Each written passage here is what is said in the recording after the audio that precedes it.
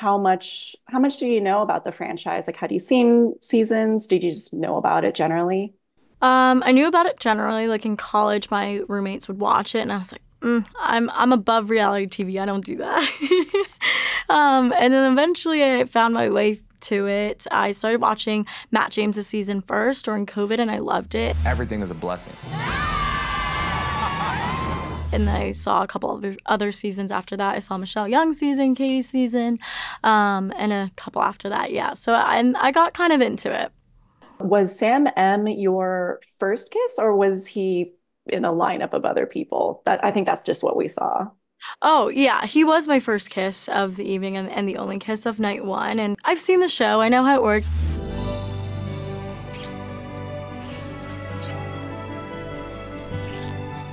People are just making out left and right. And I think for me, I really just wanted to stay true to who I am. And I was conscious of the fact that when I enter relationships, it takes a lot for me to get to that level with a person. I think kissing is such an intimate thing, and I needed that emotional connection before getting there. So I knew I wasn't going to kiss that many people. I didn't know how many people I was going to kiss, but I knew that I was going to take a little bit more than just, hey, how are you? Let's make out.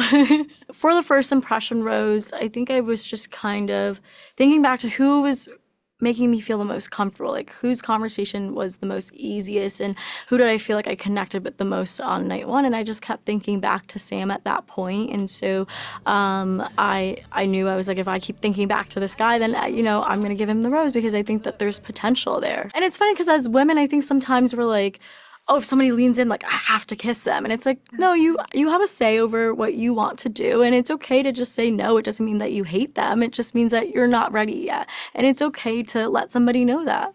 For some people, being the first in your field, whether, sports or culinary field or whatever it might be, it could come with some pressure for some people, whether it's like first LGBT, first Asian American, first Black, whatever it might be. Is that something you experienced at all, or is that a stress that you're just able to shake off? I absolutely experience a lot of pressure being the first Asian American bachelorette. And I think that if I didn't have that pressure or feel that pressure, that would be weird, right? Because this is a very historic moment, being the first in 21 seasons, and it's a moment that a lot of people have been waiting for, and it means a lot because we're working towards change and we're taking the right step in the right direction, right? And for me, growing up, I never really had Asian representation in the media. I never had anyone to look up to. And because of that, I really struggled with my identity and trying to figure out who I was and who I could become. It's about the possibilities of where you could see yourself, but if you never saw yourself in the media, it's like, okay, well then what now?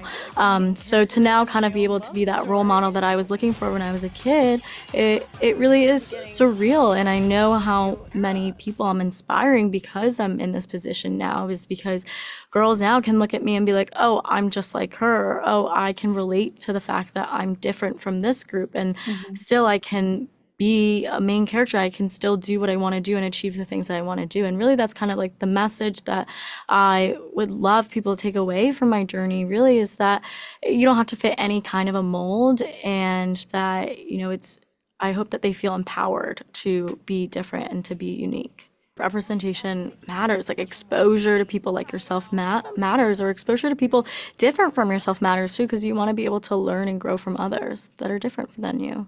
I think there's been a lot of, I don't know the word for it, but like work in recent seasons in the background of like, again, Bachelor and any other show, of like diversity consultants or like producers, and kind of working again in the background to support the cast. Is that something that you had, like whether it's a producer you were assigned to who maybe like understood your experiences, or like conversations you're able to have? My team of producers that was with me through the whole time really became my family. Like they knew me better than I knew myself by the end of it. And so they were so supportive of every little, thing that I had going on in my head, whether it was like, oh, like how do I approach this conversation about race and culture, or I'm feeling weird about this and that, and like, what do you think, and like, how can you kind of help me? And they were all just so supportive of it, and I truly felt like I was like a family there. I really felt so supported by everybody, and we did have a specific diversity and inclusion consultant as well that I could talk to whenever I needed, if I felt like I needed a little extra help in a certain area, if I just felt like I was having some concerns about anything. So yeah, it was really, really nice to be supported by everybody. It helps mentally too, you know. It's just like I'm a person like any other, and sometimes I need fashion advice, and sometimes I need advice on like how to talk about my race and my culture, and yeah, it was nice to really be supported. Yeah, I think another thing you mentioned was your mom. She, practiced her English. She wanted to like come across well, I'm sure for you and to help you Anh out. nghĩ là cũng có plan. But em nghĩ it's the right choice. Mẹ tin tưởng. I guess what did that mean for you?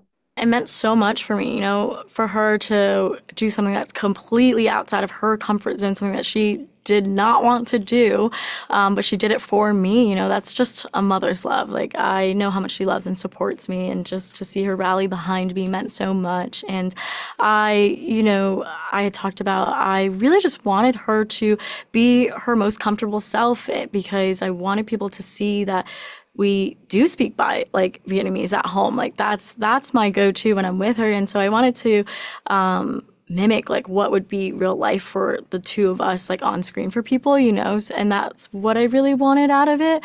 But she was like, no, I want to speak English. We did have a little bit of both, which was really, really great.